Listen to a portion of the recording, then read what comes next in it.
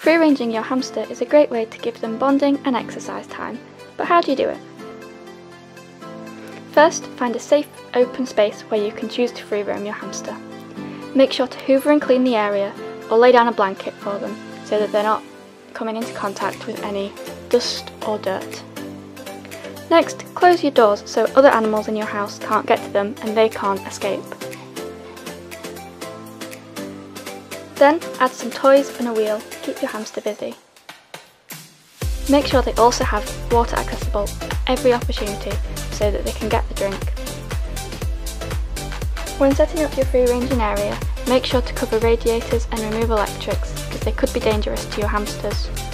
You can cover dangerous areas or block off parts of your room you don't want your hamsters going by putting up some cardboard. This will prevent them from getting under beds, behind cupboards and potentially getting stuck or lost. Make sure your hamsters are always supervised while you're doing free ranging. You don't want to walk off and leave them, as you need to make sure that they are safe. Your hamsters can stay free ranging for as long as you want and as long as they want. If they start to get bored or start to get stressed, make sure to put them back in their house. As you know, hamsters are nocturnal, so they probably won't be awake and have that much energy in the day.